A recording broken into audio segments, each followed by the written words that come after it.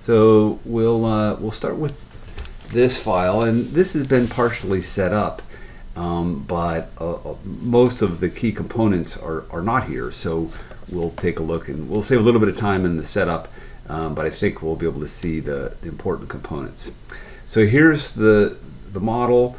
There's flow from left to right, and this is a source of going to be a source of mass, and it'll be swept downstream, and we'll measure it down here. And the data that you saw was the measurement of the concentration as a function of time.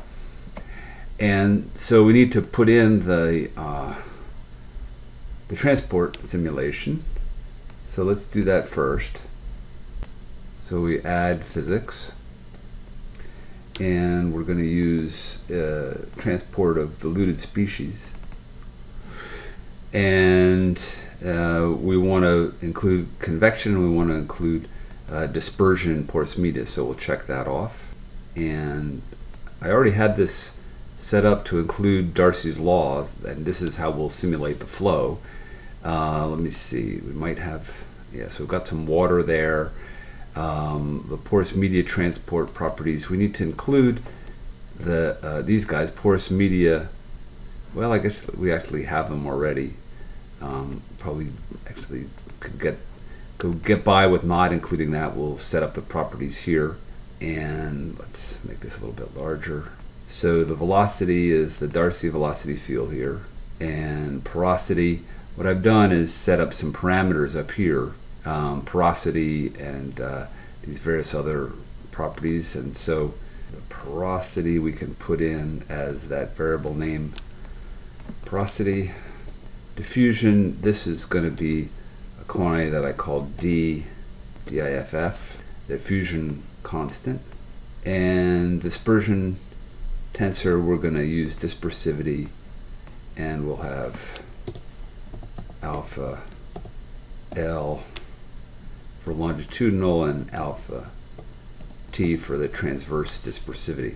Okay, and now we need to set up the initial conditions, and that's going to be here. So the initial conditions by default is that the concentration is 0 everywhere, but we're going to say that the concentration in this center point here, in the circular region, the concentration there is initially equal to 1. And then we also need an outflow boundary condition. The mass will go out the right boundary, so we'll put an outflow boundary condition there. And that should be all that we need. So let's take a look at these studies. So this study here, I want to use this to just do the Darcy's law. This will be the flow field. So I'll go ahead and run that. I'll give the flow field that I'll use for the transport simulation. And then we've got some other studies here, but you know what? I think I'm just going to get rid of those. So I'll just delete those, and we'll start fresh with some new studies. And so let's go in and put in a new transient study. And this is what we'll use to do the simulation of the transport. So we'll just assume that the Darcy's law of the fluid flow is steady, and that we don't need to calculate it. We can just use the fluid flow that we've calculated previously with the steady state solution. And in order for that to work, we're going to have to go and be able to access the steady state solution. So for the values of variables not solved for, we're going to make it the stationary solution. It should be fine if it's automatic. So that should be what we need there. And then I'm going to run this out to 100. Let's see, I'm going to run it from 0 to 1.2 e to the 5th seconds. And let's have 100 values.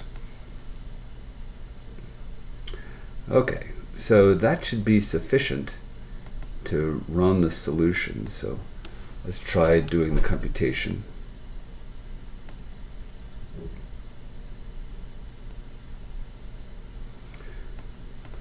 Okay, so here's the result, and let's see, let's make this a little bit larger, and let's also take it back in time a little bit.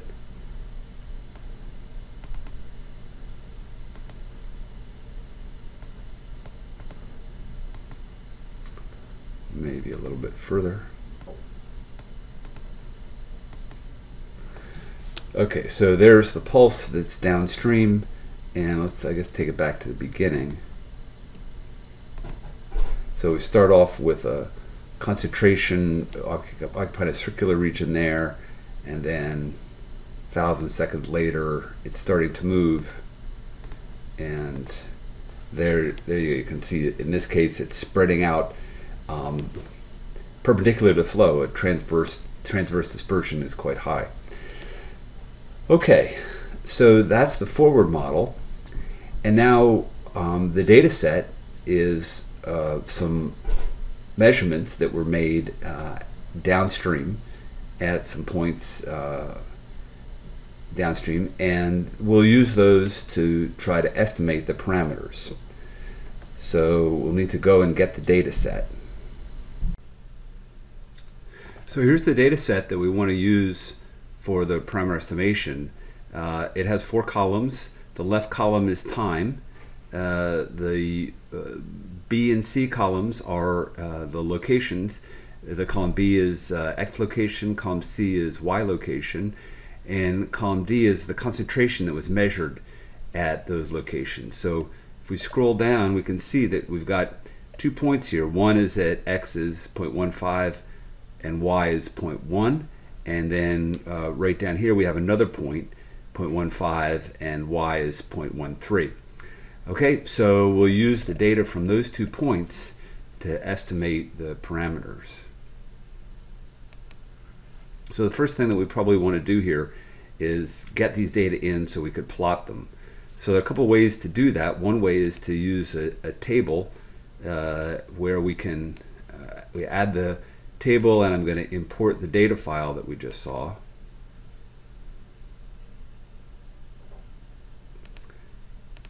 So it's a CSV data file, and I select that data type, and then I can bring it in as a table, and it brings in all these 4 columns. So what we might want to do is plot these data, and let's see, let's use this probe plot. So here are the I put in 2 point probes. They're defined here. They were already put in, and so they're right here, and they'll generate the concentrations at those 2 locations that I just mentioned. So here are the data from the simulation, and we can plot the data from the analysis, or from the that we just imported, by using this table graph. And we'll select, it's table 17 is the one that we just created, so we select that, and x-axis is column 1, that's time, and then we'll plot column 4, which is concentration.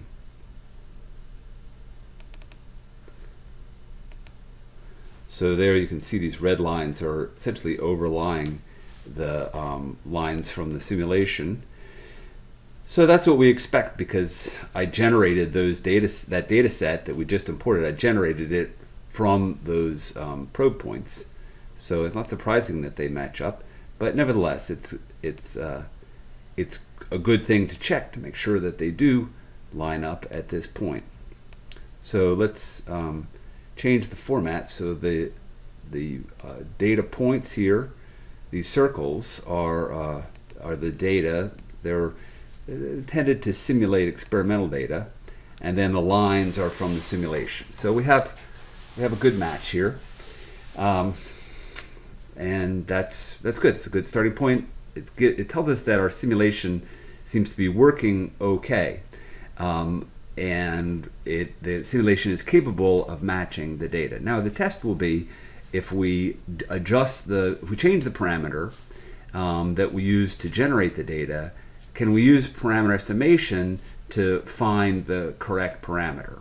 Okay. Now, ordinarily, of course, we would have a data set. We wouldn't know what the parameters were, but this is a controlled test, and so we just want to be able to verify that we have, in fact, found the correct parameter. So to do the parameter estimation, I'm going to use optimization, and so I'm going to add in an optimization physics node. So if we go here to physics, it's under mathematics, and so I import that, and that's going to allow me to create the objective function that I'll use in the optimization. So I'll use the least squares objective function up here at the top, and I'm going to use the same data file here that I just plotted.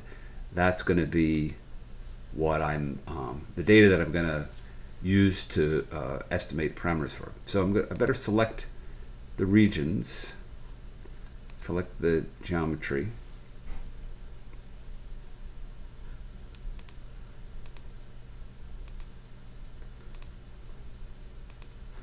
okay, so my two subdomains are selected, and now I need to set this up to tell it the structure of the data file. So the first column is time, and the next column will be a coordinate, and it's the x coordinate, which is the default. The next column is also a coordinate, and it's the y coordinate. And the fourth column is the value, and I tell it it's going to be the concentration, which is lowercase c in this case. Okay, so that allows me to set up the objective function, and what it's doing is it's telling the code, the software, the structure of the data file that I'm using, and it's saying that I'm going to match up the variable c in the simulation with the data in the fourth column in my data file, and I'm going to use those. I'm going to take the difference, square it, and add that up to make the objective function that I'll try to minimize. Okay, so that's setting up the objective function. Now I can set up the solver to do the optimization routine. So I selected here the solver node, right-clicked, and selected optimization. And this is the default setting here. It's the Nelder-Mead optimization method, and we'll just go ahead and use that for now. And I need to select the objective function, so I go here, navigate to optimization, and it's got kind of a funny name, but this thing here is created right there. So we need to select that, and this should be checked. That looks good. And now we need to have a parameter that we use to, parameter that we're going to try to estimate. So what I think I'll do at first is estimate porosity. 0.2 is the correct value, so I'm going to make it 0.3, and I'm going to constrain it between 0.1 and 0.5. So this is fairly easy test, but we want to just start off simple.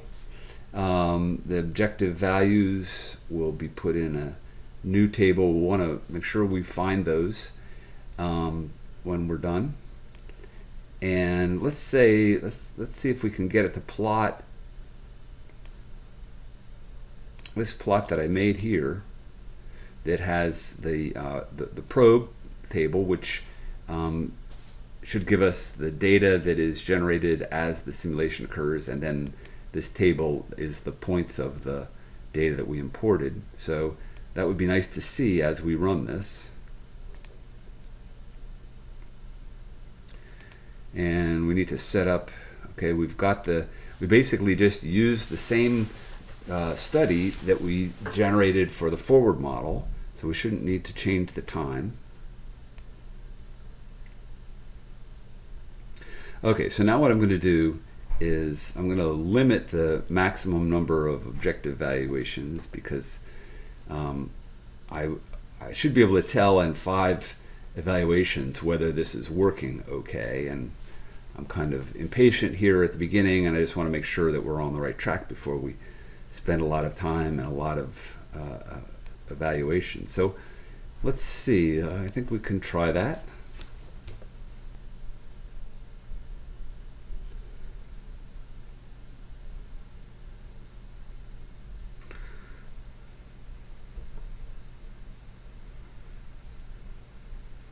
Now it's too early. So that's encouraging, because it looks like it goes a little bit too late, a little bit too early, and maybe it's going to then be able to, well, that looks pretty good. Okay, so now we can take a look at the results with the objective table here. So here's the value of the porosity and the objective function, and you can see that it's decreasing, and when we reach a value of porosity of 0.2, the objective function is essentially 0, and it does that after 4 iterations. Okay, so we set this up with a scenario where we knew what the correct result was, and we were able to then give it an incorrect porosity and use the optimization method to find the correct porosity. Okay, so it's set up and it's working correctly, and that's a good start. And now we would want to go and modify it from there and try more complicated scenarios.